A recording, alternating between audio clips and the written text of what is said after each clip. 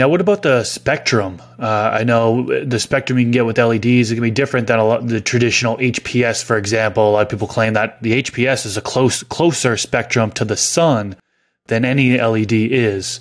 Talk to us about like the spectrum differences between LEDs, what you can get out of LEDs versus what you can get out of some of the other traditional lighting. So each semiconductor creates one wavelength of light. That's it. So a 660 nanometer, semiconductor creates photons from like 655 to 665 nanometers, but they're all right in this really narrow little range of spectrum, right? The 450 nanometer semiconductors are almost exactly at 450. So like every photon coming out of that, they're monochromatic. They create one color of light. The earlier generations of LEDs used blue diodes and they used red diodes in sort of conjunction. And that's why, because you have semiconductors that create blue light and you have semiconductors that create red light. There are no semiconductors that create quote unquote white light. White light is the combination of several different spectra. So you have photons at different wavelengths all coming together that create white light. And interestingly, you don't need a lot of all of the different lights. You can have a lot of red and a lot of blue. As long as you have some greens and yellows, the light looks pretty white. If you only have red and blue, the light looks blurple. And, growers that have been around the block for a few years know what blurple light looks like. It's not sort of it's certainly not white, and it's not pleasant. You can't really see your plants under it very well. And that was one of the big problems with blurple light. So what they do to create white light or white diodes is they start with the 450 nanometer blue semiconductor. And then they use phosphor in the glue that sort of holds that semiconductor. And that phosphor distributes the energy to the other spectral bands. So they're able to sort of, what you're basically doing there, blue photons at 450 nanometers have a lot of energy. Red photons at like 650 to 700 nanometers have less energy. So when you push those blue photons through a media like phosphor that sort of strips them of some of their energy, some of those photons become redder, and it sort of diffuses the light through the spectrum to create that white tint.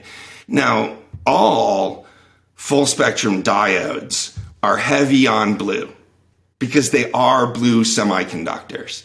So if you look at the spectral output sort of diagram of what the diodes produce, they all have a strong peak at 450 nanometers because they're using 450 nanometer semiconductors to create the light sort of in the first place, right? And then they'll have a secondary peak out usually at 650, 660 in the high 600s there, which is where most of the photons got sort of filtered to as they pass through the phosphor. But some photons will land in the middle in the sort of green and yellow spectrum. So, as you're throwing a bunch of photons out towards the high 600s, you end up with some in the 400 or the high 400s, 500s, low 600s. Even out to the 700s and sort of beyond, some photons get sort of slowed down more. They're not slowed down, stripped of more energy, because all photons travel at the speed of light, right? Some like longer wavelength photons travel at the speed of, so they get from like this side of the screen to this side of the screen like that, right? Just like maybe one wave. 800 nanometer or, 650 nanometer. But then you get like 450 nanometer, right? 300 nanometer. You have to like start vibrating more in the same space. Now, every single photon gets from here to here in the same amount of time. So if you have to do 20 vibrations, that's more energy than if you only have to do one vibration in that time, right? So blue photons vibrate faster than red photons in that case, but they all travel at the speed of light. So that's one side. Now, light like HPS or the other gas discharge lights, they create light in a different way. They basically heat up elements that create different gases. And then they bombard those gases with electrons. As the electrons hit different gases, they gain energy. And then as they fall back down to their original energy level, they release photons. And since those collisions happen somewhat chaotically, that they go to different heights and they fall down at different heights. So they create a blend of photons across different spectra. And to change the spectrum in gas discharge lighting, you change the gaseous elements that are going to be vaporized. So, sodium and different mercury and different things can be vaporized and bombarded. That's the way fluorescent lights work too. Fluorescent lights vaporize mercury and then bombard it with photons, and the photons sort of hit it, they gain energy, and when an electron loses energy, it will release a photon. That energy becomes a photon. So that's one side of it, very different. The other thing we can do with LEDs is we can target spectra. So we can create a diode at 660 nanometers. And grow lights all use, not all, but almost all of them use 660 nanometer diodes because, the full spectrum are really 450 nanometer diodes that are throwing some portion of their energy out to the red, but not enough. They're strong in blue and sort of weaker in red. So grow light manufacturers add red to their, add specific red diodes, which are super efficient. The red diodes are only like 70% energy efficient. But since red photons have less energy, you actually get more photons per watt with a red diode than you do with a blue diode. So like the best blue diodes are like 3.2, 3.3, like the best. Blue diodes, 3.2, 3.3 micromoles of photons per watt of energy. The best red 660 nanometer photons are over 4 micromoles of photons per watt of energy, even though they're less energy efficient. So basically 4 micromoles worth of red photons have less energy than 3 micromoles of blue photons. But plants don't really care about that. The plants care about how many photons are hitting them. Plants care less about sort of how much energy is in each individual photon. Plants respond just as well to a red photon as they do to a blue photon. So one thing we're able to do with LEDs is give them more red photons, which we're able to create really efficiently, and sort of spike our efficiency numbers by targeting the red photons with a specific semiconductor that very efficiently creates those photons, and they're not filtered through anything. Gas discharge, if you want to change the spectrum, you either change the elements that are getting heated and that the electrons are colliding with, or you filter the light with various things. And anytime you filter the light, you lose efficiency. So the ability of LEDs to create any specific spectrum of light is one of LED's significant advantages, really, because we can target things. I think we need to at least mention the other side of this, which is sort of like, what spectrum do we want for different plants? What spectrum are we trying to create? And, there's still some really exciting research on that, really exciting research into how much far red light might be beneficial for plants, for example.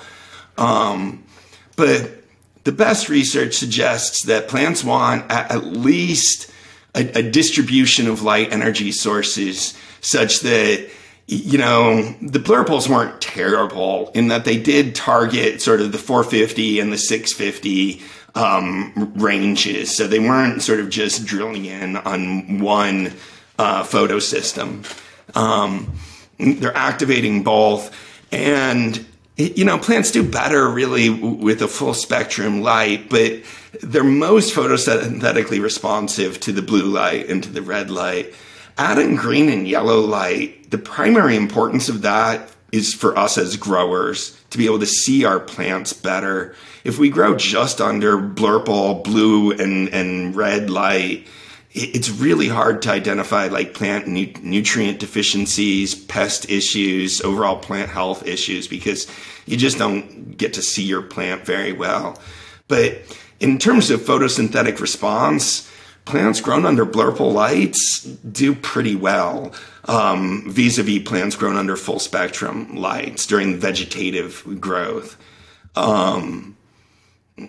Plants grown under monochromatic light, so only blue or only red light, don't do very well during vegetative growth.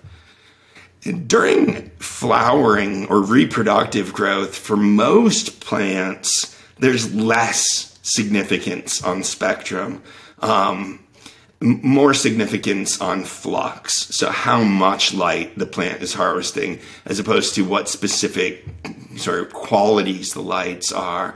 I know a lot of growers think that the specific spectrum that you give, especially during the flowering phase, is going to be sort of the key to harvest quality or to getting the best out of your plants. We don't have really any scientific research to support those beliefs. All the research that's been done on flowering plants and altering the spectrum really suggests that altering the spectrum has almost no impact on harvest yield or harvest quality.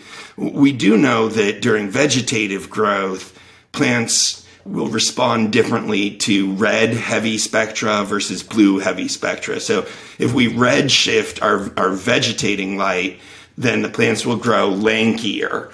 Evolutionarily, red light is usually filtered through something, so it sends a signal to the plants that you're growing under somebody else, you better kind of get taller and get up above them. So they try to stretch more, often in a way that we as growers don't want. They become too sort of stretched out and lanky, so we don't want to put them under too much red light. That's why back in the days that we did HPS and metal halide, we'd veg under metal halide.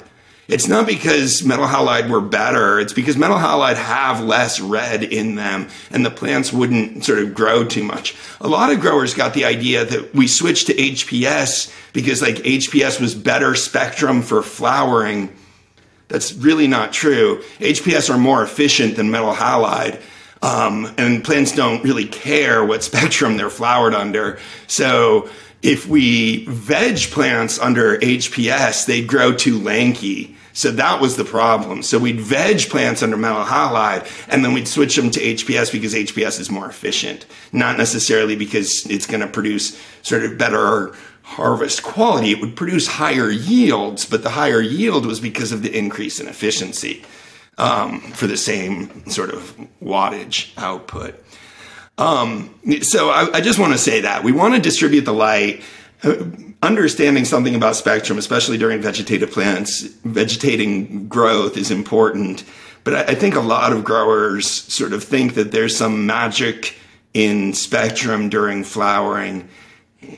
We don't have anything in sort of the scientific data that suggests that that's really the case. This clip is brought to you by AC Infinity. Use discount code MrGrowIt15 to save on any of their products.